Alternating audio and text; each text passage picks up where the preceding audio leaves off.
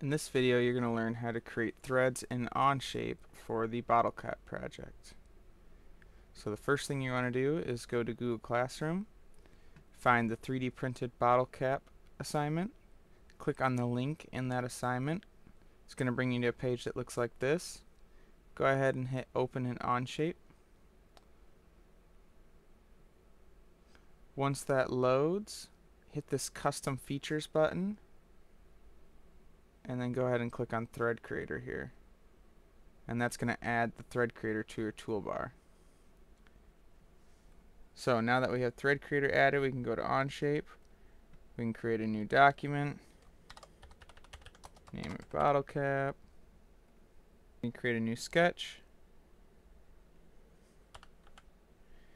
And in this sketch, we want to create a circle that is 1.12 inches in diameter.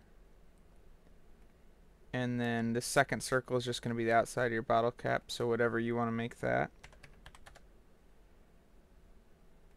And then we want to extrude this. This first extrusion doesn't matter too much.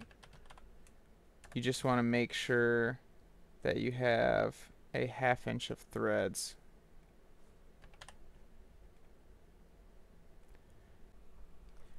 Now once you have your basic bottle cap shape, which yours is going to look a lot more complicated than this, you're going to have either some sort of spigot coming off it, or a squeeze lid, or whatever design you decide to come up with, something more advanced than this.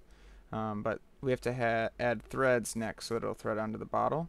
So we're going to go up to this drop down menu, hit Thread Creator, go ahead and select your face where the threads are going to be, set your pitch to 3.3 millimeters, set your type of thread to ISO standard, make sure number of starts is 1, and fully threaded, and then we're good. So now when we 3D print that should thread right onto our bottle, and then whatever other design we have will be on top.